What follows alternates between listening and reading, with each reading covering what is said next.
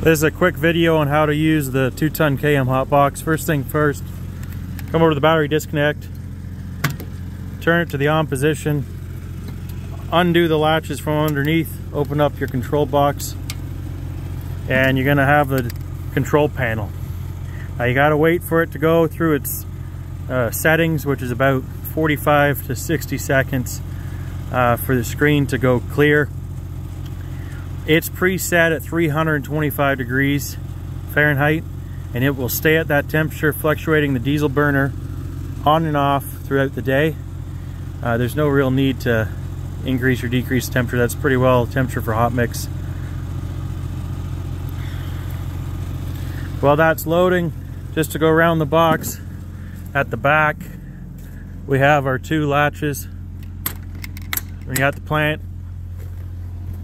Open those up and then come over here where we've got our arm, and with a single hand you can lift the box all the way up,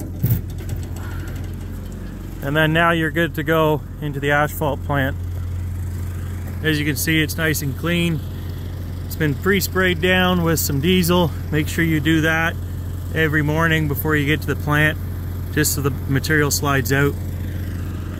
To get your material out, just open up your chute.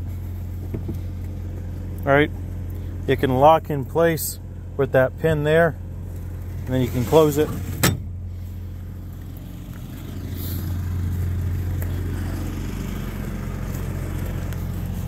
Battery's in here. Here's your plug. Plug it in at night.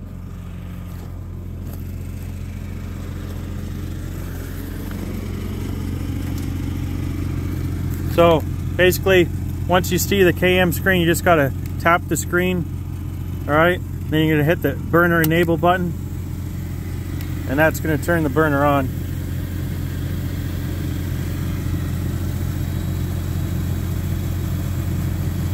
So right now you can see that it's saying that the asphalt temperature is 55 and the asphalt set temperature is 325. The burner just kicked in and now it's burning, and it'll slowly start increasing the temperature. As you can see right now, it's already going up.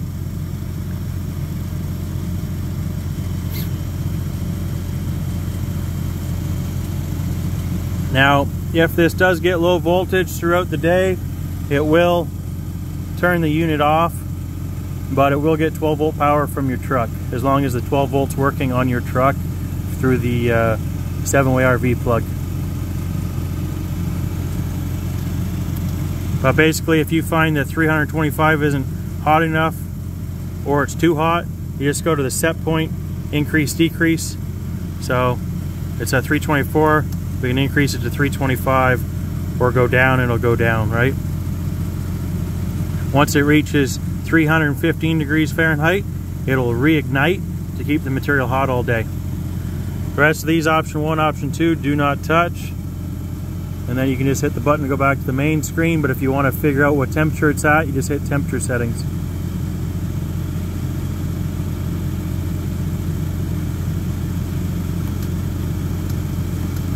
All right, and then we can turn it off. That'll turn the burner off. And the fan will run for some time to help get the hot gases out. And then once you're done with that, once that's done doing its cycle, come over here and turn the battery disconnect off to the left.